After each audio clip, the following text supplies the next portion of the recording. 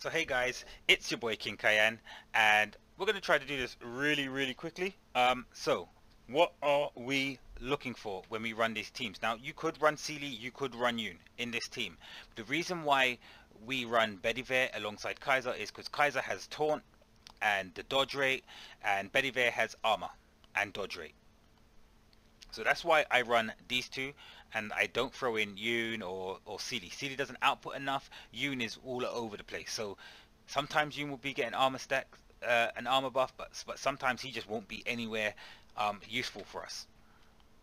So key ingredients for this team. Now it probably comes in pairs. So you could run double silence behind this team, and if you ran double silence behind this team, what you would find is you're stopping the enemy from having skill attacks. So your team has more sustain. Then you would only need to add in a damager. So you could add in Krabby for this team, because Krabby is like Magic Pen for Medea and Kaiser. And then Krabby would just output. So Krabby is the free Teresa, if you don't know. And Krabby would just output insane. You could run Bedivere if you had a Bedivere, and have this like kind of hybrid magic physical team. I would say running a mid row really hurts this team. You want to run someone in the back row. So Pandaris is good. Mero would be good in this team. If you add someone into your mid row, you add someone else who can get killed. So because all the skills damage that other teams are going to do is probably going to hit your tanks and your mid row. So having someone who outputs damage in the back is a really nice touch when you think about this team. Now, the other way I'd run this team is to run this team with a speed up and protection. So, Aurora speed up, Aerial's protection. Just gives these two tanks more survivability. Bedivere has more chance to get into the smite. And then again, I'm running someone in my back row. So this team is like a 2-2-1 formation. You could run a third tank to try to get more dodge, and then just have this protection and the speed up boost and then buffs going on. So like Norman is a hero that I really like in this kind of dodge team, because what Norman will do is any crit strikes that Norman receives, Norman will then go crazy. And when you get in a speed up buff, an attack increase,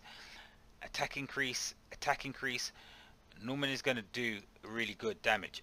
The other idea would be maybe to run Pierre and York for Norman. Could try to run a York here, but I don't know if York has enough to protect the team for if you replace Aerial. Pierre does for me have enough, but I just don't know if York can help this team push through. But this team is very limited to what you want to do. So the other option is to run like a Murphy, an Aerial, and an Aurora. And the idea behind this team is Murphy interrupts. Murphy has the immunity, damage immunity. Aerial, so it's just more sustain, but the damage output is going to be less. So you're looking at a team more likened to Timeout. Now, how do these teams fight? So we didn't see the silence variation of this team fight, so we'll go with the silence variation. It's pretty powerful, but we'll just see what's happening. Now, you're going to see where I've dropped Aerial that the tanks are taking a lot more damage. So because they're taking more damage, the silence becomes critical to this team. We want Medea getting that web down very quickly. If she doesn't get that web down and get silence in, when Blaine ults or when Kaiser ults, we're going to be in trouble. So, we're going to get a Krabby ult first. This could be good. Blaine ult, more silence, interrupt, and you can just see we whittle down the team very easily. But it's just a variation, and it's the key thing, variations. Sometimes the most unlikely heroes do fit just because of what they do. Boom, win. And you're going to see like the damage is not massive. It's not massive damage at all. It's probably going to be at a max like 700k damage. Yeah, 650, 632. And you see here, Bedivere is not a damage tank, Kaiser is not a damage tank, Blaine doesn't really output damage. We just stopped the skill, so we stopped Coco doing her armor dropped. Stopped this Ariel from doing the, is it the free pronged? I know the shield is unsilenceable. And this Aurora wasn't speeding up. This Lucifer is always going to do damage, this West is always going to do a bit of damage. And it works. Now, against a Smoke, this team is not likely to work. Just because of what Smoke does. So if we were to fight, let's say, GRK, if we were to fight here, we would see that this team, what this team is designed to do here, is this Smoke is more for creating one-on-one situations. So 5-on-1, sorry, situations. So if we fight this team, and we can see like how we kept the enemy team pretty much concealed in a set space. This team starts straight off the bat. It pushes against us, so it's going to push our tanks all over the place, force them into Smoke. So we see here, Smoke comes, and Smoke is straight at Bedivere. Now we got one tank, and these heroes here are open to this West. So this West is going to come straight at us. We got no Medea.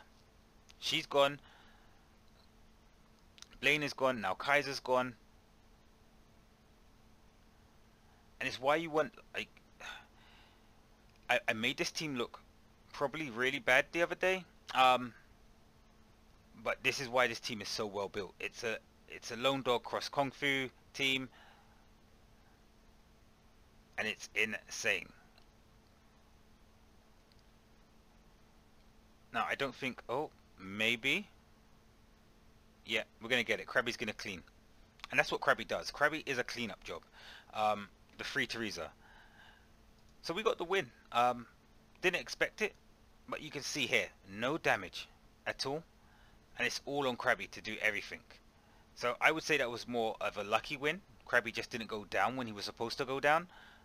So we got the win. But that's just what this team does. It's the tanks are there to armor stack, dodge stack, silence to try and keep the skills off us, and then a cleanup job. So guys, that's it.